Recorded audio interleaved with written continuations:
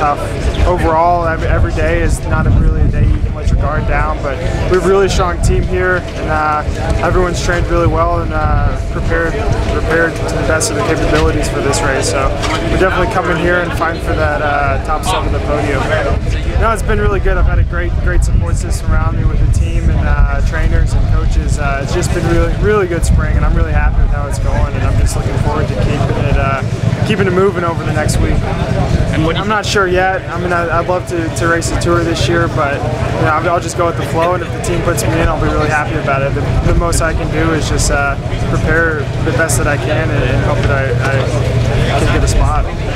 Yeah, I think the time trial will be crucial this year. Just yeah, you saw the last time we did this Folsom time trial, it pretty much decided the GC.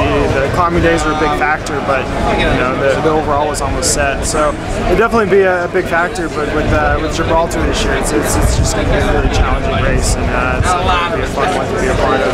Have you done any pre-rides up Gibraltar?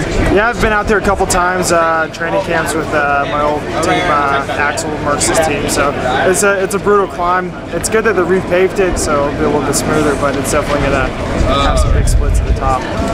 And those Action boys, you got some hope for them this year? Yeah, I love racing against those guys. It's always great to see them getting into these big races, and I mean, not only are they in these races, but they're a big part of it. You know, really racing for the win. So it's always exciting to be a part of, to race with them and really see Axel and Reed and Eric again. So.